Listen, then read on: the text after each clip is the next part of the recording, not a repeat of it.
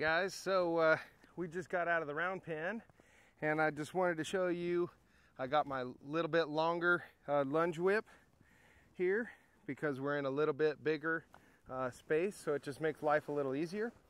And I'm going to pull off this halter to show you what I mean about this Liberty stuff. Once you get it down a little bit, how you can start to do it in larger spaces. So for instance here, he even if he kind of wants to leave, if I go walk off this way, he pretty much should stick with me there. I'm just going to toss the halter over the fence here, and right here he goes to leave. That's okay. Hopefully he'll stay kind of in frame, but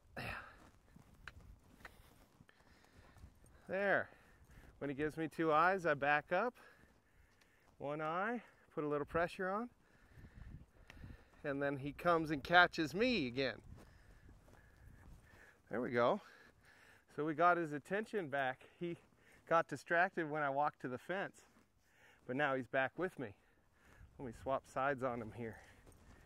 There we go.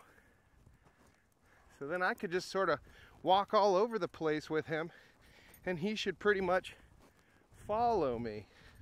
If I feel him getting distracted, I could peel off a little towards his hindquarters, or I could walk this way, get him to yield his nose a little bit.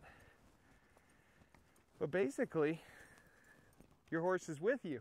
How cool would that be if you didn't even need a halter to go off on a walk with your horse?